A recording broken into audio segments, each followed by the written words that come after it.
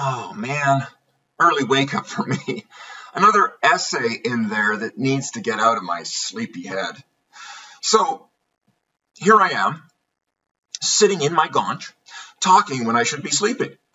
The response to yesterday's post reminded me that I've never really explained why I'm doing this.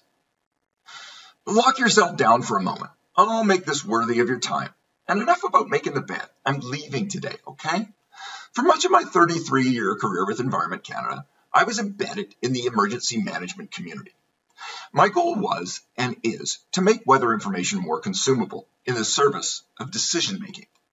There is a long-standing issue around weather coordination at Whistler.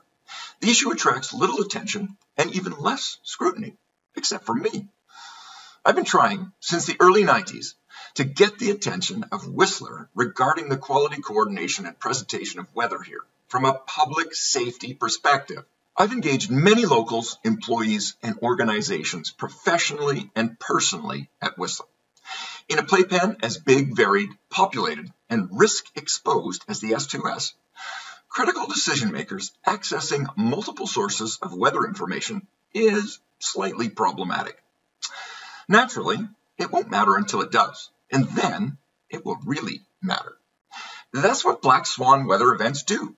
They blow all our conceptions about the outer limits of risk to smithereens, and it's always suddenly too late.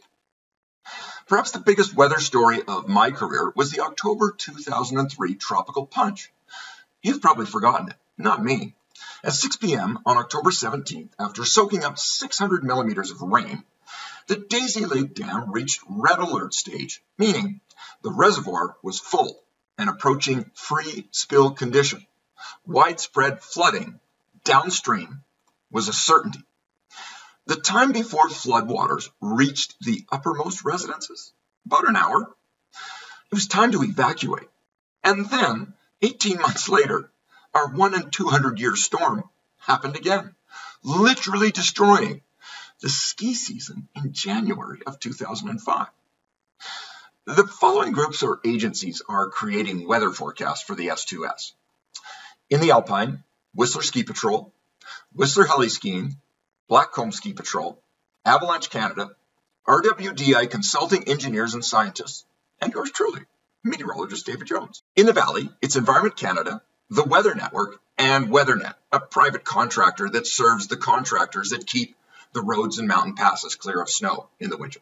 And that's not including the myriad providers of unvetted and completely automated and not connected to any warning system whatsoever, which is the holy grail of forecasting product from the likes of snowforecast.com and all the rest. I know some officials are using because I've asked them.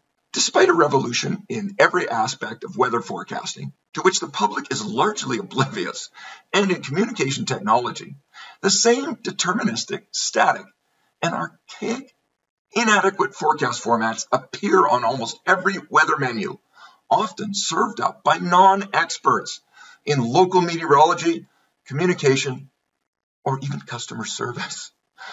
What business can afford not to consult a proper weather expert nowadays? But they don't. Why?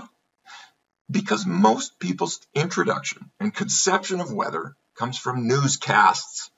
And by now, you know, IMHO, that's mostly just rubbish. The net result is that nearly no one has any idea of what is possible today in weather. We're going to change that. And by we, I mean all of us, because that's what it's going to take to tear down the walls and fill the bloody moat built by your friendly local newscasters. Perhaps now you understand my sarcasm and contempt for the climate emergency declarations in this part of the world and for the legacy media, and why my web icon and slogan mock the brainless activists that now somehow command even the smartest of people's attention. We're in a tragically stupid era where third-rate academics and QAnon are winning the battle for eyeballs, and where cynical, poisonous, critical theories are, in the words of James Lindsay and Helen Pluckrose, two experts on the subject, ruining everything. There's no bloody climate emergency in the S2S. That's just Orwellian. Coastal BC is adjacent to the biggest climate stabilizer on the planet, the Pacific Ocean. Climate change is a slow-rolling train wreck for which there are no solutions, only trade-offs, as Thomas Sowell would say. And as the economists are trying to tell us if we only listen, there are more immediate risks that deserve our attention. I happen to think weather in the sea to sky is one of them. So go ahead, be my guest, and tell me why I'm wrong about any of this. Cheers, and enjoy the rest of the day.